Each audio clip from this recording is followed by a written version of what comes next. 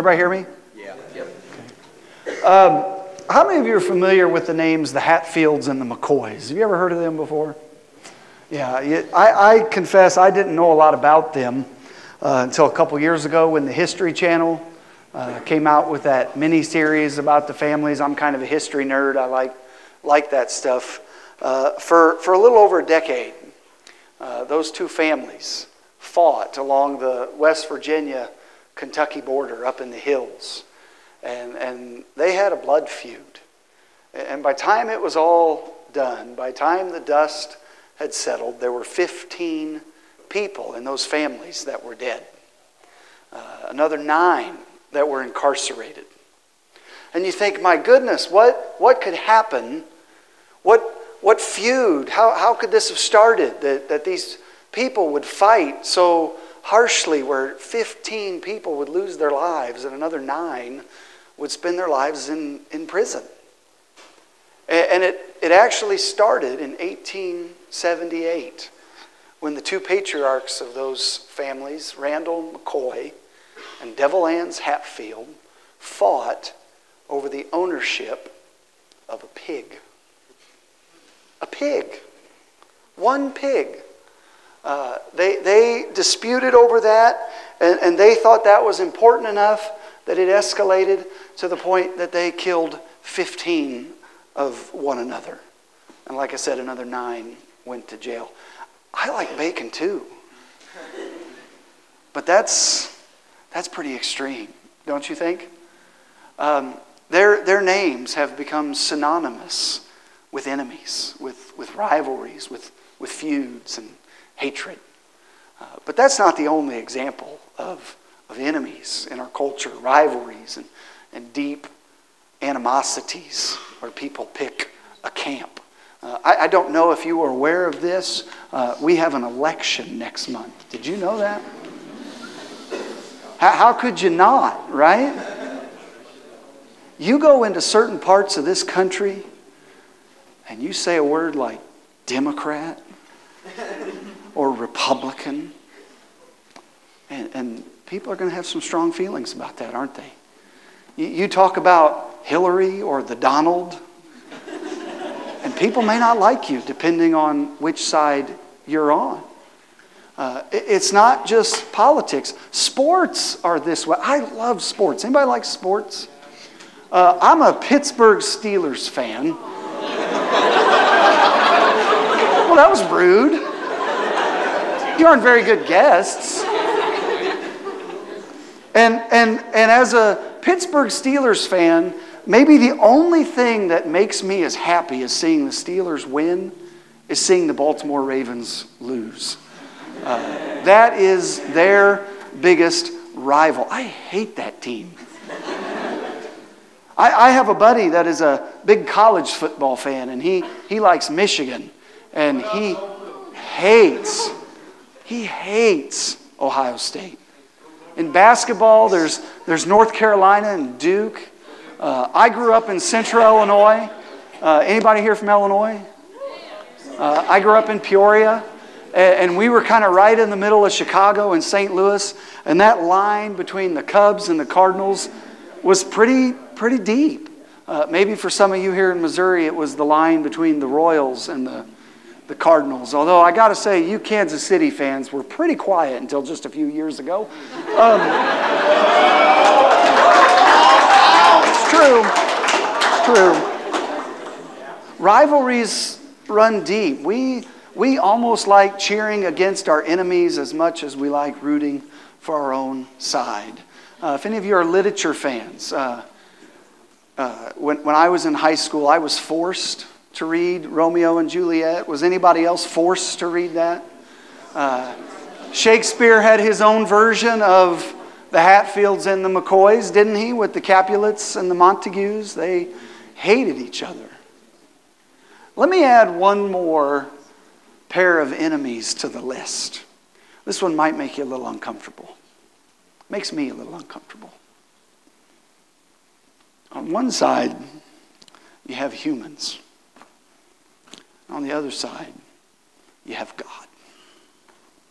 Whoa. No. God is love. Right? God is love. He loves us. He's good. There's no way He would see us as an enemy. Well, it was in the scripture we had read tonight. I don't know if you caught it. Calls us His enemies. And that's kind of hard for me to get my mind around. I don't like to think of myself as an enemy of the Almighty. How about you? But the Bible tells me I have been.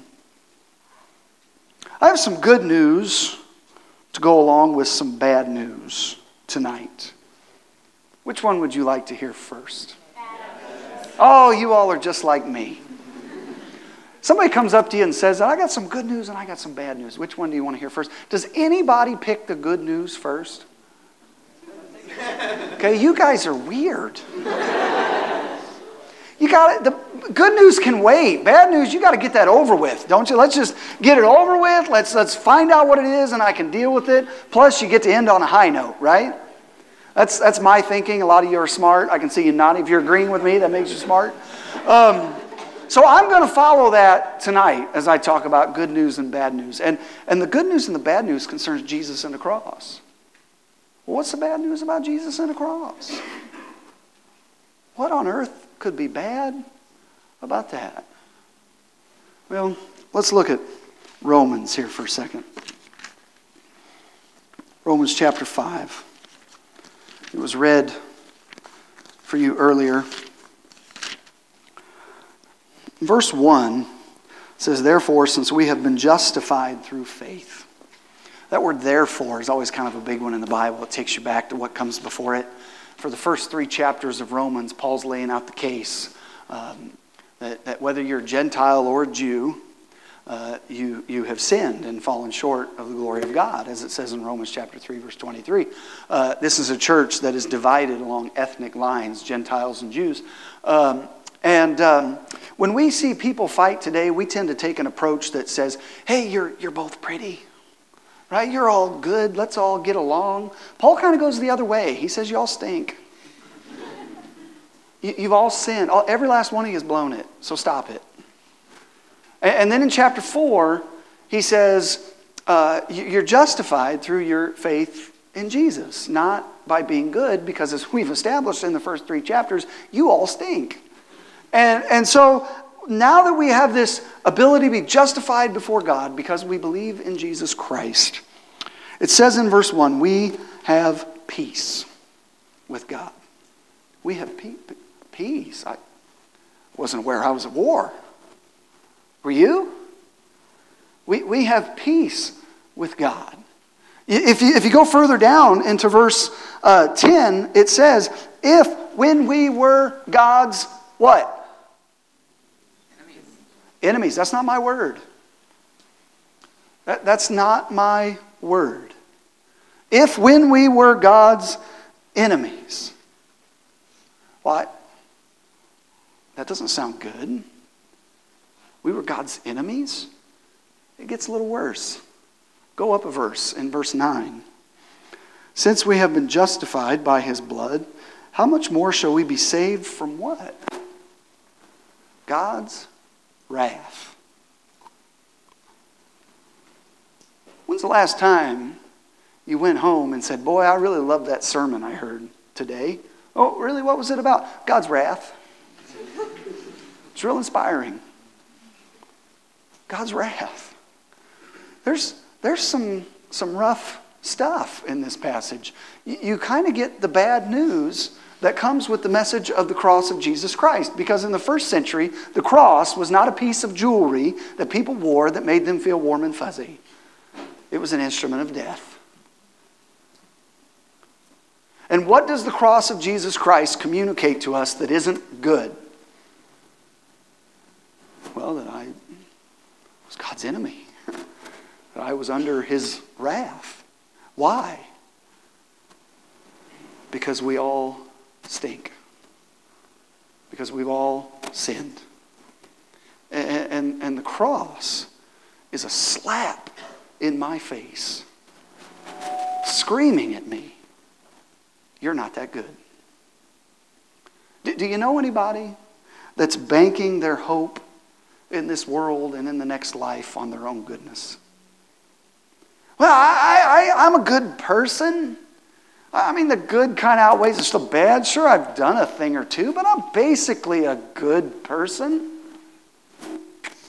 It's not what we read here in Romans. The cross does not allow us to think such things. We are God's enemies because we've broken His rules. Sin is a problem. It's a serious problem. Lest we try to poo-poo it or rationalize it away or sweep it under the rug or act like it's not a big deal. It wasn't that big.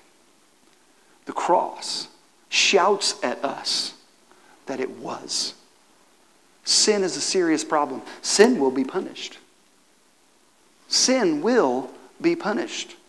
I think sometimes as Christians we get this mistaken belief that God is some sort of magician, that I come to Him and I ask Him for forgiveness and poof, He makes my sins disappear. That's not quite how it works. No, sin will be punished. And your choice is either He can punish you or you can accept the punishment that was dished out on His Son. The cross reminds us that God went to great lengths to spare us from His wrath when He took it upon Himself. Sin is serious. It will be punished. Man, I'm not that good. I don't like to think about that. But the cross doesn't give me any choice. It doesn't give me any choice. It is a reminder to me that I am the reason, that you are the reason that Jesus had to come and do what He did. That's not the warmest, fuzziest thing I've ever heard. How about you? Yeah, Jesus had to die. Guess what? It's your fault. But like I said, there's good news here. There's good news here too in this passage. You get the bad news and the good news. I want you to look in verse 6. It says, you see, at just the right time, when we were still powerless, Christ died for the ungodly. Very rarely will anyone die for a righteous man, though for a good man, someone might possibly dare to die. But God demonstrates His love for us in this: while we were still sinners, Christ died for us. Well, the first piece of good news, and this is really important good news that we have to get out of the way and address first. We learn in this passage what the cross tells us is that God loves us. God loves us. Why would He do that? Why would He make Himself an object of wrath on your behalf? Because He loves you. And it talks about the kind of nobility we see in our culture. Someone who would lay down their life for someone else. We lay down our lives for people we love. Down our lives for people we know, we care about. And especially, he says, you might do that if they're good. But Jesus takes His love a step further than that because He sees us in our sinful condition. He sees all the bad news about us. Yeah, okay, I'll die for them. He loves us. Sometimes I think we get the mistaken idea that we got to clean up our act before we come to Jesus.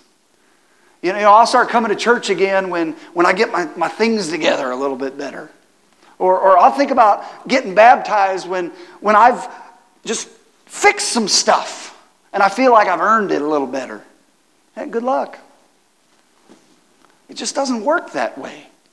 What makes Jesus so unique, what makes Christianity so unique, is Jesus does not say to you, get your act together and then come and follow me. He says, come follow me. Let me help you get your act together. It's not do this and I'll love you. It's I love you. Now go do this. And that's different. And the cross tells us that because we had not done anything to respond to Him. And He did that. We were enemies because of us. And He did this to change that. Second piece of good news that we see in this text, besides the fact that He loves us, number 2 is He makes us clean. Makes us clean. Verse 1, again, we have been justified through faith. Verse 9, we have that same word. We have now been justified by his blood. Justified is a legal term. It's a court term. You stand before God clean. A show of hands. I don't want to embarrass anybody. How many of you ever done something you regret? Oh, you sinners. You ever wish you could just go back and do something different? I mean, just wish you could go back and change something. Well, you can't. But what you can do is have Christ take it away from you and make you clean. Jesus is such an idealist if you read him in Scripture. He has such high standards for his people. Now, he's not naive. I mean, he understands humanity, but he is an idealist. He teaches the best. And he says these crazy things, like in the Sermon on the Mount in Matthew 5, verse 48, be perfect, as your Father in heaven is perfect. And sometimes people try to downplay that word and say, well, it really means complete or whole. Yeah, except he qualifies it and says, be like the Father. That's pretty perfect. So if be perfect sounds too impossible, just go be like God the Father. That okay? He gives us these impossible goals, but they're not impossible when he's with us, because that's what he does. He takes our sin away and makes us clean.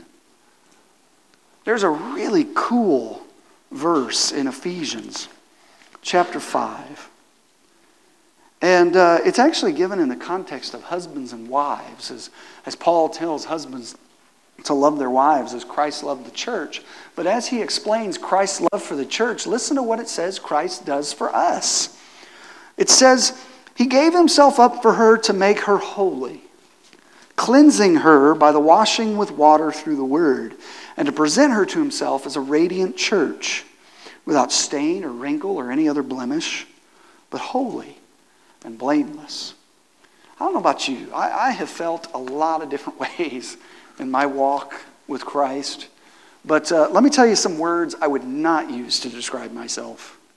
Holy, clean, radiant, stainless, wrinkleless. That might not even be a word, so I probably wouldn't use that. Blemishless.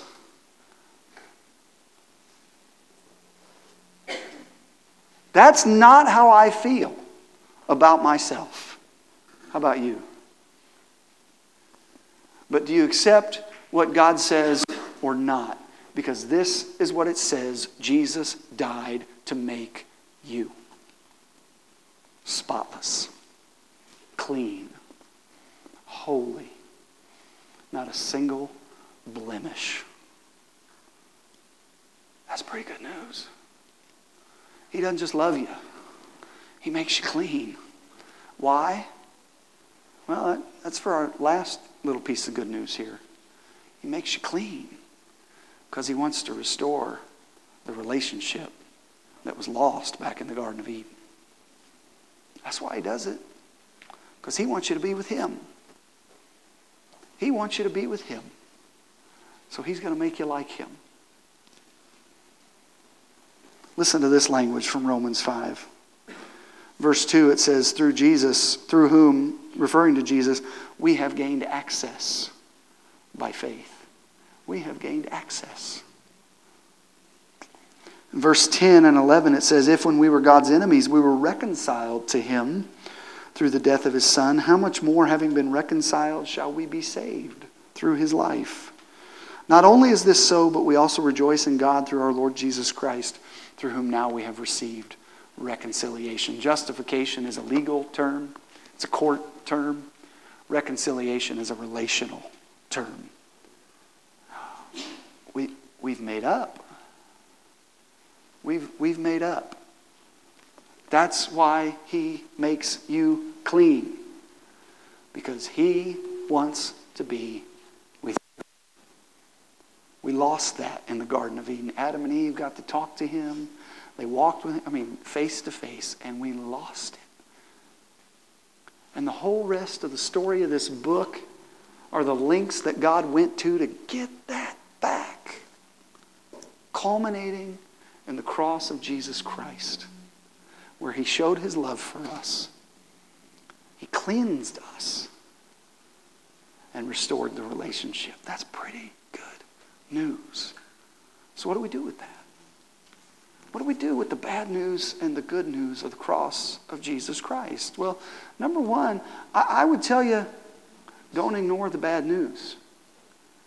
Sometimes we kind of dust over and gloss over the bad so we can hurry up and get to the good. But I want you to hear this tonight. You cannot understand how good God is until you come to grips with how good you are not.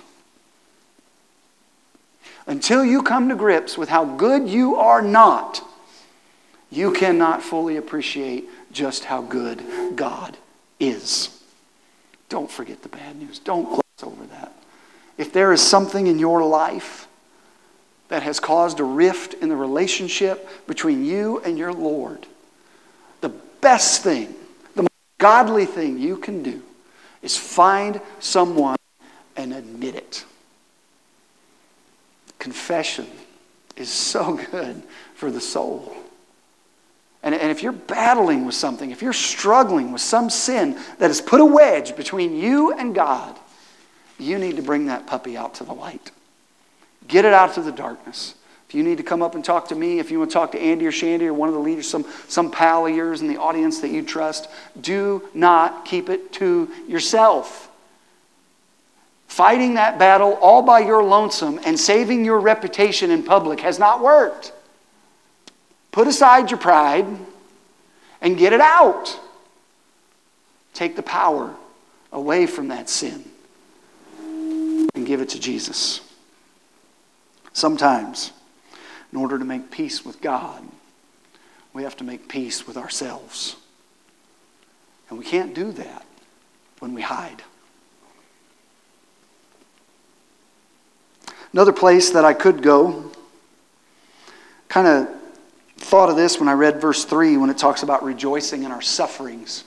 I thought it's kind of ironic. The more we make peace with God, the more we seem to be at odds with the world. You can't really be friends with both. There are Christians all over the world today who would shout that testimony through a microphone to us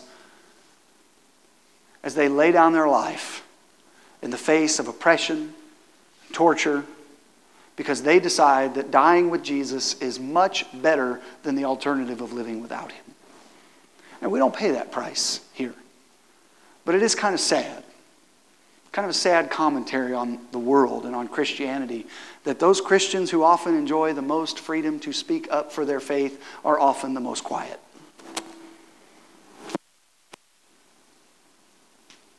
Maybe in a school, I don't know, that maybe you know somebody that goes to a school that has a lot to do with like science and stuff. Maybe just, I'm just imagining maybe there's some folks in a place like that might think you're not quite as intelligent if you believe stuff like this. You okay with that? You want to make peace with them or you want to make peace with God? You okay with whatever price you might have to pay to follow Jesus? Because sometimes when we make peace with our Creator, some of the rest of the creation might not be too pleased with that. And finally, the other last place I'll go with this. Don't forget the good news. When you admit that sin, when you acknowledge what you do wrong, don't forget that God loves sinners. Her name was Karen. She came into my office. She's crying. It was her umpteenth bad decision with men. And she, in her mind, had ruined her life yet again. And before we could talk about any fix, before we could talk about doing anything differently, there was a question that she needed to know the answer to. With tears in her eyes, she asked me, have I gone too far? Have I done too much? Is God through with me?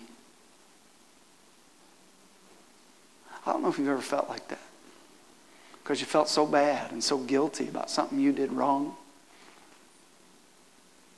But the good news of the cross of Jesus Christ is that I am reminded of the lengths that my Savior went to for me and for her, that I can look her in the eye and say, no. You're pretty good at sinning, but you're not that good. The cross is bigger than what you've done. And I hope every one of you knows that tonight. The cross is bigger than what you've done. You can't ignore the bad news.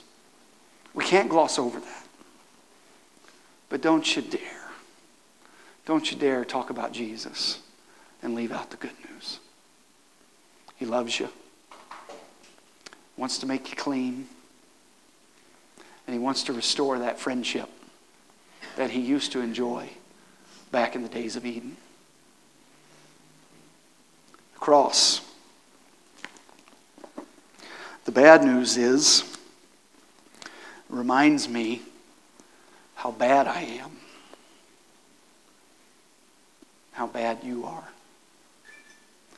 But the good news is it also reminds me just how good God is.